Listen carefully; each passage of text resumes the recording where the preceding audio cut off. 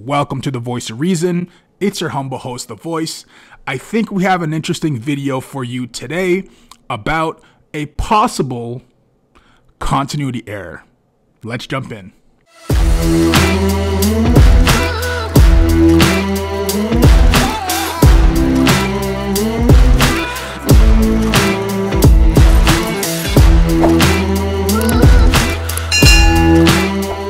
What we're going to be looking at today is I think I found a small little nugget, a continuity error. Now, where this kind of starts is season 2, episode 5. We see Mando talking to Paz Vizsla, and Paz Vizsla asks him, how did you come into possession of the Darksaber? Where did you come upon the Darksaber?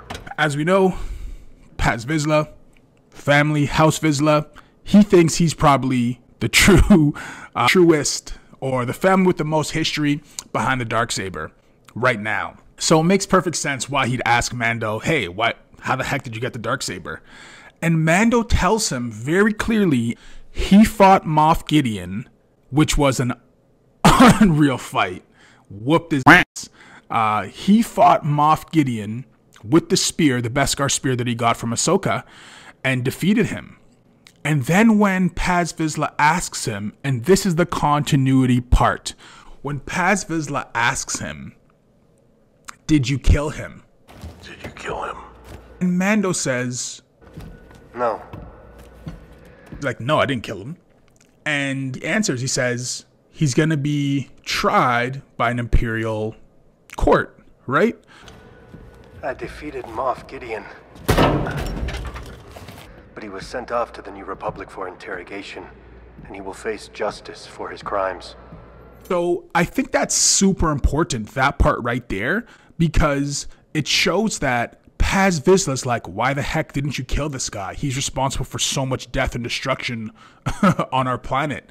And the armor even backs him up in this. He's like, she comes in and she's like, yes, he is responsible for all of this.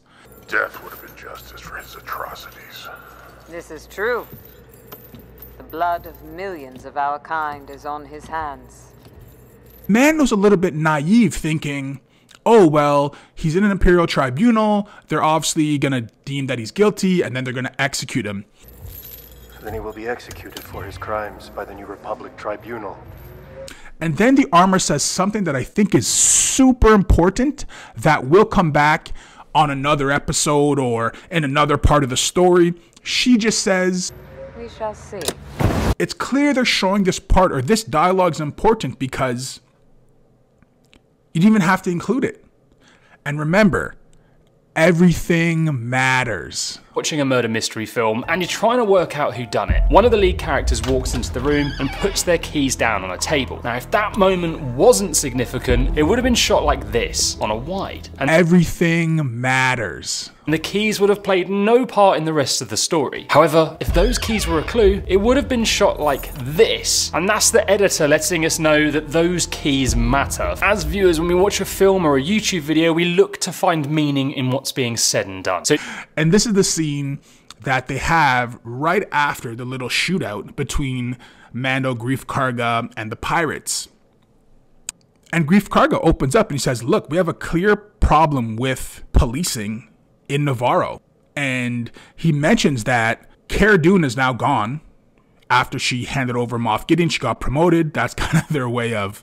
Anyways. Mando, in season 1, episode 3, he asks Greef Karga, where is Moff Gideon?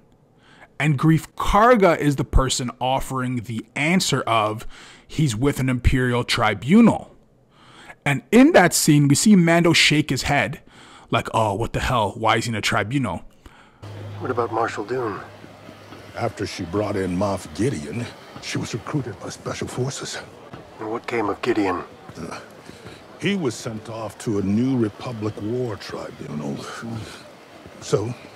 When he himself said that in the previous season, or in the Book of Bobba Fett, that he's in the tribunal and they will decide his fate.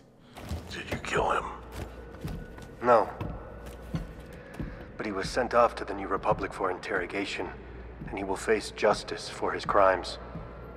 So I thought it's super interesting, and I thought it was a continuity error until I started thinking about it a little bit deeper. They have to bring all the viewers that didn't look outside of The Mandalorian up to the same speed, right? And the one way of doing that is including dialogue of somebody important that likely is going to be coming back, right?